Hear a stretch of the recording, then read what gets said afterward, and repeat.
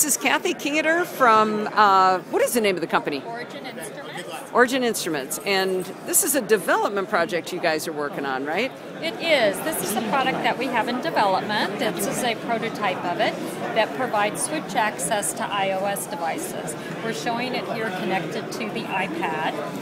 It connects to the dock connector, and you can have one or two switches connected to it. So this is for those with mobility, or with motor challenges. Motor challenge. People that cannot physically touch the screen, and so they need alternate access to it, and they can get that with Tornado and a switch. Here we're showing it with button switches, but it could be any augmentative switch that they can use. Now you said you're using VoiceOver on the iPad and interacting with VoiceOver with the switches. Yes. That's interesting. When you connect the Tornadoes into the iOS device, it turns on VoiceOver.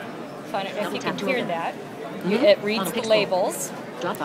And so you can step through here and make selections, launch applications. If you would like to do a gesture, like a swipe right, you come over and start scanning on the Tornado device. So you can... So that's set it to talk to that? Mm-hmm. Go to first. Scroll right. So if I want to scroll right, Page 3 of 3. I select right on the Tornado menu, and it executes a scroll right. And then you use the red button to do that, right? I did. Okay.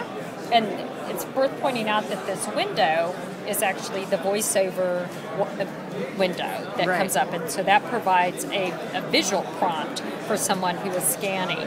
Now let's say I want to go down here and launch my music application.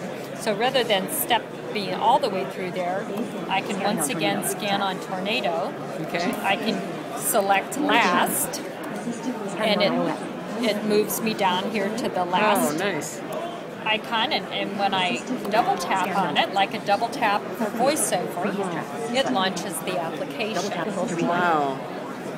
And I can step through here. Next track. Now playing. And it reads the labels. If I want to execute an operation, say play my song, I'm actually stepping back, I would double tap, like you would with VoiceOver. Wow. And it turns the song on. That is a really interesting, what a unique use of the combination of the assisted devices for the blind with those for the motor impairments. That's really interesting. And what we're doing is we're emulating many of those VoiceOver gestures with the switch events. That's what the Tornado is actually doing. Wow. And so, you know, the home button is king, and so a long press executes the home button. Oh, and so that's important. The switch user then can do left and right swiping up and down. You can execute your home button. You can also go to recents, which is very useful. Go to left. Go to scroll right.